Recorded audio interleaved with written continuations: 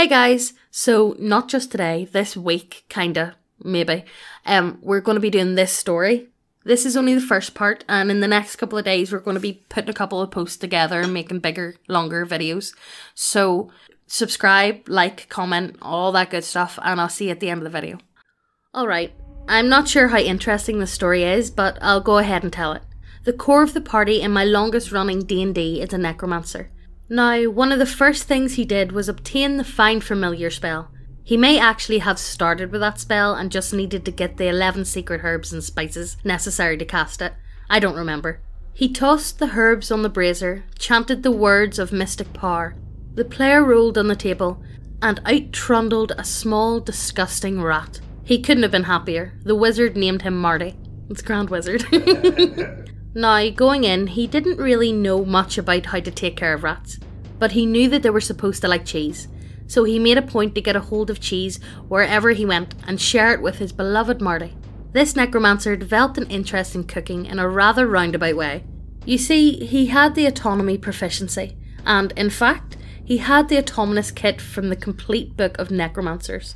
In order to make a small amount of extra money, keep his skills sharp, and learn about the autonomies of different animals, he began working as a butcher from time to time. It also helped explain his need for blood-stained aprons, and assortment of extremely sharp knives. It had the added benefit of giving him a way to dispose of excess monster body parts. That is, those he didn't preserve for future study and use. Well, before long, this necromancer had a bit of business going. But the truth was, although he greatly enjoyed the process of butchery, which wasn't really proper butchery the way he did it, it was more of a dissection, and using his herbalism and maybe a couple of other proficiencies, he later picked up the cooking proficiency, and collected recipes from across the world in his adventures. He simply wasn't all that inspired by meat.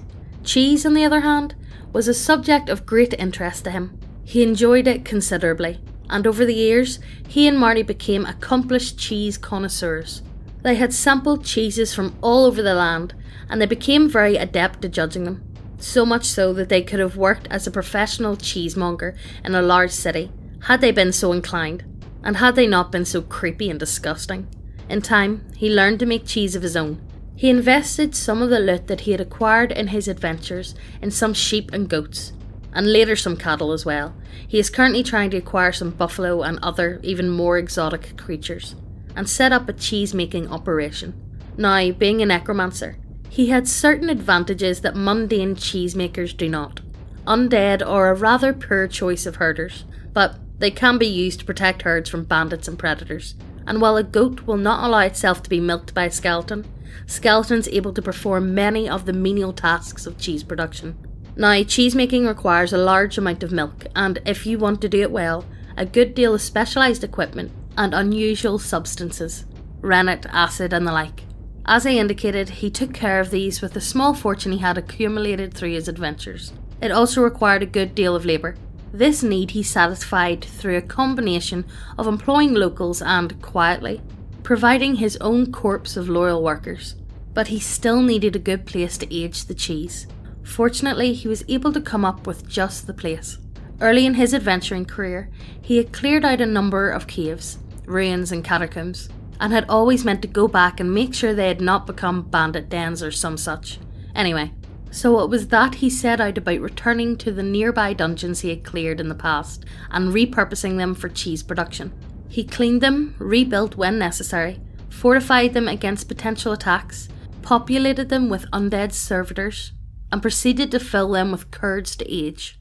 So here we have a rather sinister, certainly deranged man constructing fortified, undead-infested underground lairs, just as any villain would, but instead of doing so for the purpose of terrorising the countryside, worshipping dark god, or hatching fell schemes, he was trying to establish a higher standard of cheese for the region and provide quality snacks for his best friend, who was a rat. Alright, so he's got this cheese-making operation. The thing about this necromancer, though, is that he's not very patient. He's a hard worker and is willing to devote literally insane amounts of time and effort to really odd and kind of pointless things. But he doesn't like idly waiting. And the production of cheese, partially high-quality hard cheese, requires a lot of waiting. However, He heard a rumour that the master cheesemakers of the halfling race possessed magics that would allow them to do it in weeks or months, what would ordinarily take years. These rumours were true. It's an actual magic item published in an obscure section of a moderately unpopular book that TSR actually put out. So it was that this master of the black arts set out for the great shire that was considered the homeland of the halfling culture, to learn the secrets of the master halfling agriculturists and food artisans. Now, it turns out that rural halflings are disinclined to trust weird, overtly creepy tallfolk wizards who carry around filthy, repulsive sewer rats, much less turn over the revered family recipes. Hard-won trade secrets and cherished magics to them. In time, though, through a combination of heroic good deeds, genuinely endearing, if often inept, kindness and good manners, and the gift of large quantities of quality pipeweed, he was able to win the friendships of the bulk of the halfling community, and learn much of the secrets he sought, and many others, besides. What he could not win by friendship, he stole by guile or seized by force. Secretly, of course. Armed with this precious knowledge inscribed into his intermixed journals, sketches, notes and spell formula, he returned to his homeland and found that, after little profit in the first few years, since, as explained, it takes years for the quality cheeses to age, his business had developed a reputation for quality, largely on its own merits, but greatly accelerated by this necromancer's existing friendship with respected cheesemongers in the big cities of the setting, and was now turning a tidy profit. The magics he brought with him allowed him to greatly expand his operation, producing large quantities of relatively inexpensive but high-quality cheeses that formed the bulk of his trade, continuing the production of short ripening cheeses as usual, but completely eliminating the normal production of mid-term ripening cheeses in his dungeon. I've never said cheese so much in my life. Instead, using the halfling magic to produce them at a greatly accelerated rate. His cheese catacombs were reserved for the ripening of his premium line of cheeses. Now by this point, he'd reached a pretty high level, and it was high time for him to build his stronghold. I figured he'd construct a wizard tower or some such in cheese country, but he had other ideas. For this next bit to make sense, there are a couple of other things you need to understand about this character. First of all, as an adjunct to his alchemical studies, which was yet another interest of his, he had naturally become acquainted with the technology of distillation. This eventually led him to develop skills at the more general art of brewing, simply so he could have another practical application for his knowledge, making brandies and strong spirits and such. He had helped found a couple of small-scale breweries, wineries and distilleries. In fact, one of his dungeons was used to age liquor rather than ripen cheese. His products, the ones that had by then seen market, some he was still waiting on a lot of them, were of high quality, simply because he held them to the same high standards to which he held all of his endeavours, and were relatively well regarded, but had nowhere near the scale of production the cheese had. This changed somewhat when he put the brewers in contact with a tribe of orcs, whose culture he and the party fighter had ruined, which is something I can tell you about if you wish. In an effort to improve the lot of this orc tribe, he gave them access to a number of resources, which included both hops and grapevines. Like I say, he put the brewers in contact with the folks he'd put in charge of this orc tribe's administration, which is something they now had, and promptly forgot all about it. The deal, that is, the orc tribe was an ongoing pet project of his that required occasional supervision and tampering. The brewers, however, were quick to capitalise on the offer, and had now, independent of the PCs, established a label that was quickly gaining popularity locally. The next thing you need to know is that the party had long-standing contacts in the spice trade. Some of their earlier jobs had been security on merchant caravans, and their travels had taken them to distant lands where often spices and other foods were produced. Being PCs, they were always looking for ways to make money, and they quickly realised that spices often had very high value for their weight, could be easily separated into small amounts, and so sold off or given as gifts or bribes in small quantities if necessary, unlike jewels, and had the obvious practical application of making food more palatable, particularly meat that gone a bit off. So they took to speculating on spices. This only became more true once bags of holding became involved. This behaviour was much more typical of the other party members than the necromancer, but it is nonetheless important. The last bit of background you need to know is that, as I believe I stated earlier, the necromancer made a point to learn as much as he could about the local cuisine, both common and, if possible, noble, whenever he went. So anyway, this necromancer comes back and restructures his cheese business, and before too long, he's making good money. But that was never the goal. It wasn't enough to produce merely this cheese, he had to share it with the world. So he says he wanted to establish a base of operations. Now again, I figured he'd convert one of his forgotten tombs he'd recaptured into a base or build a tower like a normal wizard. Instead, he tells me he wants to open a high-class tavern in the city.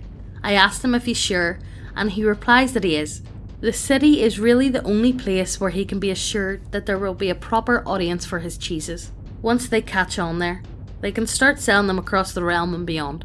That and the city is the one place that can provide a steady stream of bodies for his dissections and experiments without people getting too suspicious. The rogue chimes in that he wouldn't mind having another safe house in the city for his eventual thieves guild. More a band of spies and vigilantes actually. And it's settled. So the necromancer drops a huge amount of gold that he's been saving up on some prime real estate, makes some renovations, and opens up his tavern. Now, this particular tavern was atypical in a few aspects. First of all, its focus was obviously cheese. Second, rather than being a place for travellers to stay that served some drink and maybe some food, it was more like a modern restaurant/caterer. It didn't have a full menu like a proper restaurant, but did have different offerings almost every day and specified dishes available by special order in advance. Obviously, a place with reputation for high quality, exotic and specialised provender will attract the wealthy, but since the necromancer wanted to make sure that common people could get a taste of his cheeses, he divided the large common area into 3 main sections. The first offered basic, inexpensive fare, offered performers walk-in auditions, and was open to anyone. The second required paid membership and was more private. The food offered here was more expensive and exotic and was of higher quality. It also offered more organised gambling options and booked only known professional performers. The third area was a feast hall that could be hired out for private parties and special occasions. When no such events were booked, it was either closed off or, on busy nights, opened up to expand one of either 2 areas. The other big difference between this tavern and others was that this one's cellar was staffed by desiccated skeletons and had a secret sub-basement that hosted weekly dissections of human bodies, attended by a cable of sinister men and women in dark robes. So there's that. So that's that. The necromancer's tavern was a huge success. He has since used it as the cornerstone of his whole business empire. It is an industry that spans the region with such diverse interests as farming, of grains, fruits, vegetables and meats, brewing and distilling. It offers food from across the known world and more recently beyond. It is intimately tied in with the ventures of the other party members, such as the rogues' band of spies, information brokers, smugglers and doers of good deeds in the barbarians' horse trading, smithing and mercenary concerns. It has in its time affected the lives fortune of men, halflings, orcs and most recently dwarves in a rather surprising fashion. It is an effort to bring the formerly unattainable to the common man. It's a front for a group of human ghouls who society at large would find repulsive were they aware of them. Mostly though, it's about cheese. So what did you think of it? I really like the backstory to it. I can't wait to read more.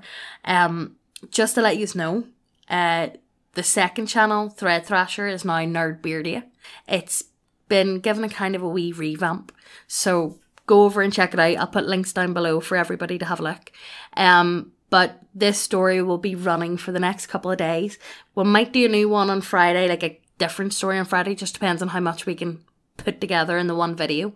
But check out the links for Discord, all the merch, and I'll see you in the next video. All those moments